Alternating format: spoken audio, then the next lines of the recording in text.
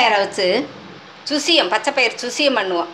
அதுக்கு வந்து நம்ம ஃபஸ்ட்டில் வந்து பூரணம் பண்ணிக்கிறதுக்கு ரெடி பண்ணிக்கிடுவோம். அதுக்கப்புறம் பார்ப்போம். பூரணம் பண்ணுறதுக்கு 1 கப்பு பச்சை பயிர் எடுத்து அரை மணி நேரம் ஊற வச்சு நல்லா சுத்தம் பண்ணி எடுத்து வச்சுருக்கேன். ஒரு 3/4 கப்புக்கு வெல்லம் எடுத்து வச்சுருக்கேன்.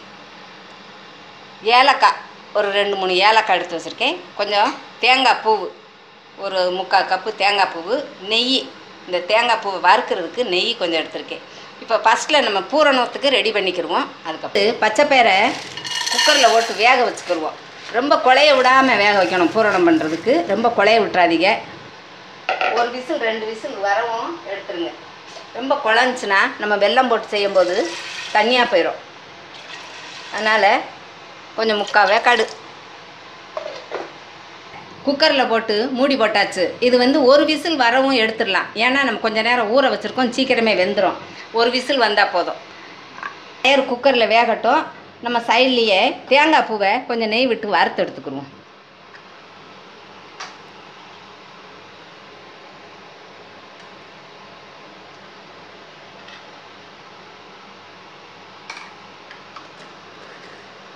கொஞ்சம் சூடாகும், நெய் சூடாகும். இப்போ வந்து தேங்காய் பூவை போடும். நம்ம அப்படியே போட்டோம்னா இந்த இதில் இருக்கிற ஈரப்பதம் இருக்கு பாருங்க, அது கொஞ்சம் கெட்டு போயிடும், சீக்கிரமே கெட்டு போயிடும். அதனால் கொஞ்சம் நெய்யில் வறுத்து போட்டோம்னா கூட கொஞ்சம் நேரம் நம்மளுக்கு தாக்கு பிடிக்கும், கெட்டு போகாமல் இருக்கும். அதனால் கொஞ்சம் நேரம் வறுத்து போட்டு இதில் இருக்கிற ஈரப்பசை போகிறதுக்கு லைட்டாக வறுத்து ரெடி பண்ணிக்கணும்.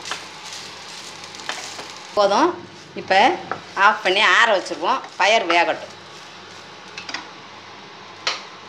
பருப்பை வந்து ரொம்ப குழைவாக விடாமல் இதே போல் அவிச்சு எடுத்துக்கோங்க. தண்ணியை இருத்துட்டு நல்லா ஆற வச்சு இப்போ மிக்சியில் எல்லாத்தையும் போட்டு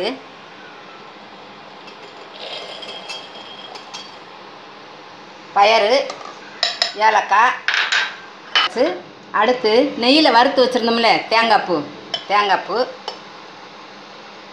அதுக்கப்புறம் வெல்லம் எல்லாம் போட்டு மிக்சியில் ஓட விட்டு 1-2 ரொம்ப நைஸாக அரைக்கக்கூடாது, 1-2 ஓட விட்டு எடுத்துக்கிடுவோம்.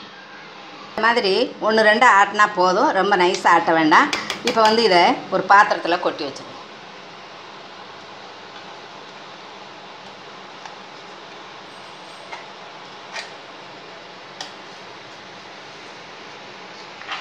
தொட்டு கையில் நெய் தொட்டுக்கோங்க.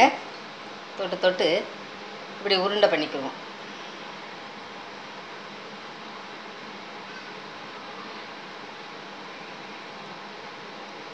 பொடி பொடி உருண்டையாக பண்ணால் போதும், ரொம்ப பெருசாக வேண்டாம், சின்ன சைஸாக போதும். கையில் ஒட்டாமல் வர்றதுக்கு லைட்டாக நெய்யை தொட்டுக்கோங்க.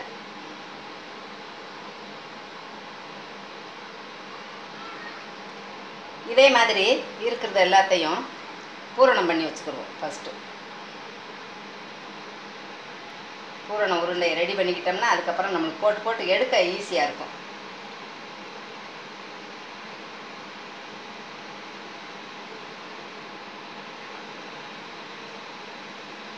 பச்சை பயிறு பூரணத்தை இப்படி சின்ன சின்ன உருண்டையாக உருட்டி எடுத்து வச்சுக்கோங்க. இப்போ வந்து நம்மளுக்கு மாவில் முக்கி போட்டு எடுக்கிறதுக்கு ஈஸியாக இருக்கும். அதனால் இதே மாதிரி ஃபஸ்ட்டு செய்து வச்சுக்கோங்க. இது பூரணம் ரெடி ஆயிடுச்சு. அதை டிப் பண்ணி போடுறதுக்கு மாவு வேணும், மாவு தயாரிக்கணும். அது வந்து நான் 1 கப்பு மைதா எடுத்திருக்கேன். இந்த மைதாவுக்கு கொஞ்சம் ஒரு 2 ஸ்பூனு அரிசி மாவு, ஏன்னா இது வந்து கொஞ்சம் மொறுமொறுப்பாக இருக்கும், அதனால நான் கொஞ்சம் அரிசி மாவு போடுறேன். இதில் கொஞ்சம் சால்ட் போட்டுக்குருவோம். சால்ட் ரொம்ப போட வேண்டாம், கொஞ்சம் இவ்வளோ சால்ட் போட்டால் போதும். போட்டு நம்ம வந்து இதை முக்கி போடுற அளவுக்கு பதமாக கரைச்சி எடுத்துக்கிடுவோம்.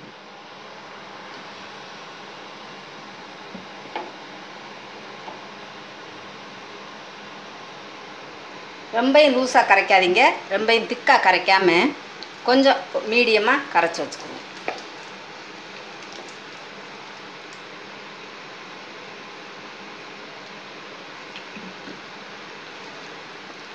மாவை ரொம்ப லூஸாகவும் கரைக்காமல் ரொம்ப திக்காகவும் கரைக்காமல் இந்த சைஸ்க்கு கரைச்சி வச்சுக்கோங்க. இதே மாதிரி கரைச்சி வச்சுக்கோங்க. நம்ம அப்போ தான் இந்த உருண்டை எடுத்து முக்கி போடுறதுக்கு நல்லாயிருக்கும். இப்போ எண்ணெய் காஞ்சிக்கிட்டு இருக்கு. வடச்சட்டியில் எண்ணெய் காயுது, சூடாகட்டும். இதை முக்கி போடுவோம். எண்ணெய் சூடாயிடுச்சு. இப்போ உருண்டை எடுத்து இப்படி முக்கி இதில் முக்கி எண்ணெயில் போட்டு பொரிச்சு எடுத்துக்குவோம்.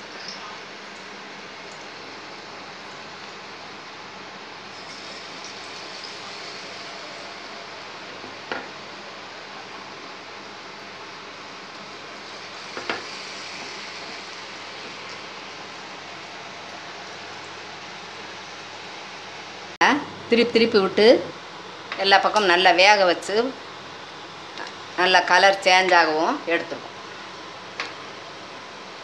கொஞ்சம் நல்லா வேகட்டும். டீ வெந்துருச்சு. இப்போ எடுத்துருவோம்.